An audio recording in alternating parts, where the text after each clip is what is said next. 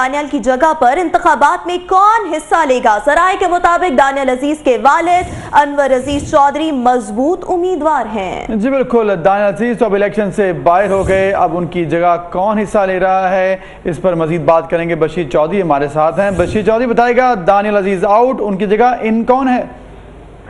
जी बिल्कुल, दानियाल अजीज supreme court के फैसले के बाद नाअहल हो गए हैं और वो इंतखाबात में हिस्सा नहीं ले सकते। उनके कवरिंग उम्मीदवारों में उनके वालिद चौधरी अनवर अजीज और उनकी बेगम महनाज अजीज जो है वो शामिल हैं। उनके कागजात नामजदगी मंजूर हो चुके हैं। आज फैसला करना है मुस्लिम लीग नून को और दानियाल अजीज के खानदान को कि उनकी जगह पर उम्मीदवार कौन होगा। जो मकामी सियासत है अगर उसको सामने रखा जाए तो बताया जा रहा है कि जी के चौधरी अनवर अजीज खासे मकबूल भी हैं और दानियाल अजीज की जगह पर हल्के के अंदर जितनी भी सियासी और समाजी सरगर्मियां हैं वो जारी रखते हैं, तो इसलिए वो ज्यादा मजबूत उम्मीदवार जो है वो कंसिडर किए जा रहे हैं। लेकिन अगर कौमी असम्बली की जरूरियात और पार्टी की जरूरियात को सामने रखा जाए तो जो दानियाल अजीज की बेगम है वो समाजी हल्कों में खास तौर पर सोशल वर्क के लिए खासी मारूफ है।